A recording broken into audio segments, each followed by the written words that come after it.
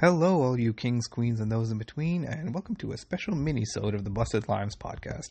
I'm your host, Paresh Maharaj, and I hope you'll forgive me for the subpar audio quality this time around. I'm recording on my phone. I've just been busy with work and even making some improvements to the podcast, which you'll know them when you hear them. But I wanted to provide all you nice people with something to tide you over while we prepare the next episode, so for this special mini-sode, I'm going to be answering a question that I'm sure some of you have on your minds. Where did we get the name Busted Limes from for the podcast? Me and my cousin, we're of Trini descent, meaning that our parents were born and raised in a country called Trinidad and Tobago, which is a tiny set of islands right above Venezuela.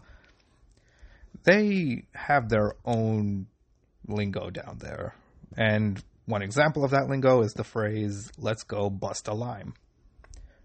Bust a lime is Trini lingo for let's go hang out.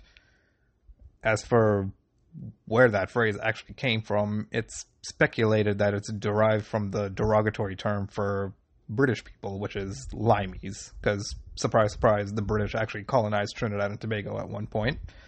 So, yeah, the phrase let's go bust a lime as a synonym for hanging out pretty much tells you how Trini people felt about that. So, yeah, that's it for this special mini-sode. I hope it was an educational experience for you.